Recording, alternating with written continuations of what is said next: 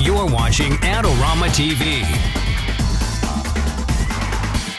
Hi everybody, I'm Mark Wallace. Welcome to Adorama TV. Well, I get a lot of email from photographers that are saying, hey, I'm a brand new photographer, a beginning photographer, and I'm looking for a camera that won't break the bank, that will be perfect for me. Well, I think hands down the best camera out there for you is the Nikon D3100, and let me tell you why this camera is set apart from all other cameras for beginning photographers. First of all, it shoots not only stills, but videos, and it shoots video in high definition. So if you're looking for a camera to take out and shoot vacation photos and video or shots of your family, this camera will do both things and do it beautifully.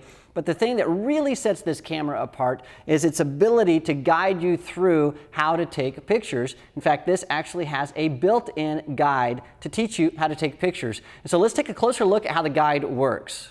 When I enter into the guide, you can see that there are three main menu items here. So we have shoot, view and delete, and setup. And so when I want to shoot something, I just go over here to shoot, I say okay, and this gives me some options here. So I can say, hey, I just want to use the easy operation because I'm just starting out, and I'll select that. And then I can say, okay, what kind of photo do I want to take? I want to take something that's fully auto. I want to make sure the flash doesn't fire. Maybe you're looking at something that's in the distance or something close up. Sleeping faces, if you have some kids you want to take a picture of, or maybe a landscape. So let's take a look at landscapes. So once I go in there, it'll say, okay, here is, we're in landscape mode, and I can just start shooting.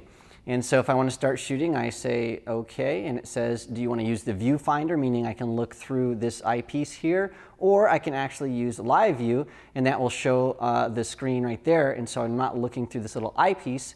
Or I can say, you know what, I want to shoot some landscape movies, and once I choose what I want to do, I just hit OK, and the camera is ready to go. So let me go back. I can go back by hitting menu here, and we'll do a different one where there are a little bit more options. So I can say I want to shoot, but I want to use an easy operation, and I want to do, let's say, portraits. I will say OK. Now I want to start shooting, but I want to do some more settings because maybe there's something I want to make sure I change. So I can go in there and say I want to do some more settings, and then this is going to ask you know, if I want to change the flash mode or the release mode, maybe the ISO sensitivity. And so I get some more options there, and once I have those set up, then I can say I want to start shooting, and the camera's ready to go. So I can do basic stuff, or I could do basic stuff with a little more options, or I can even go back here. I can say I want to shoot. I want to do some advanced operations. And so it'll go in here and it'll say, okay, what do you want to do? You want to have a softened background, you want to freeze motion, do you want to show maybe water flowing? So you got all these different things that you can do. I'm going to say I want to soften the backgrounds. I'll go into that.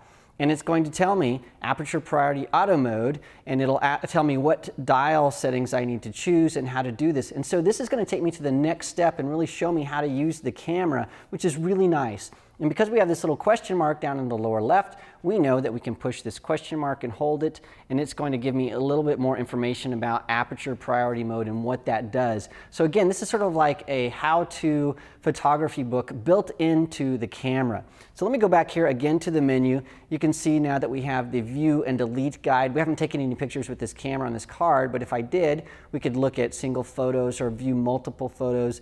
We can choose a date and say I want to see all the stuff I shot 3 weeks ago or a month ago if those are on your card. You can look at a slideshow, or you can delete photos. So it's a really easy way to navigate through your photos that are on your memory card.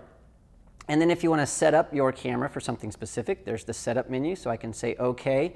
And then you can start changing things like the size of the image quality, which folder that you're using to play things back, how to do some print set stuff, so to print stuff on printers, formatting the memory card, all the things that you need to do to set up your camera, video mode, so if you really want to get in and be a filmmaker, you can get in there and do that. You can change your time zone. So all the different functionality that you need to set up your camera can be found in this guide.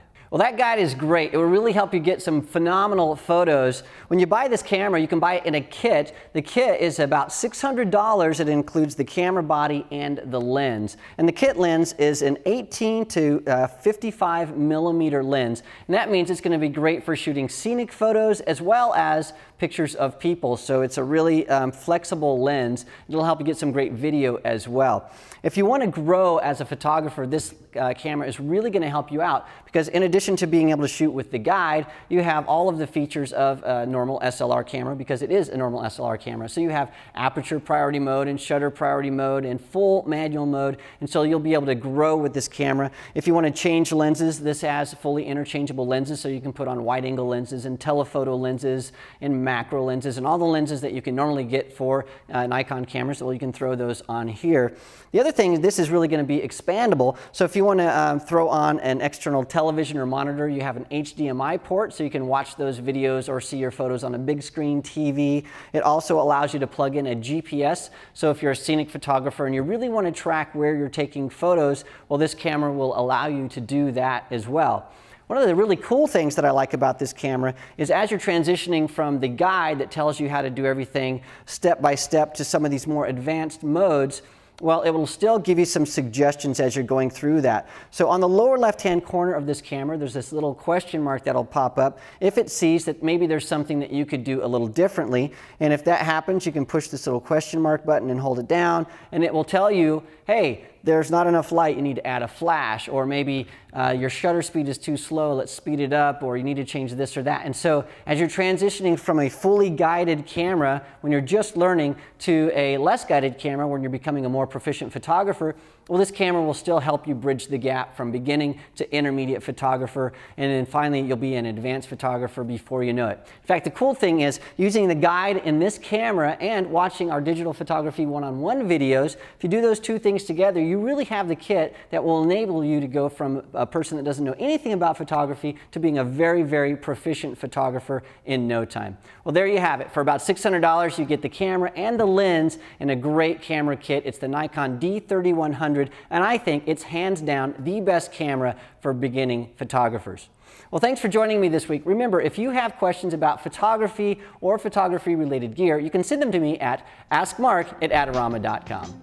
This episode is brought to you by AdoramaTV. Visit the Adorama Learning Center, where you'll find photography tips and techniques, links to the gear used in this episode, and related videos. For all the latest photography, video, and computer gear, visit Adorama.com.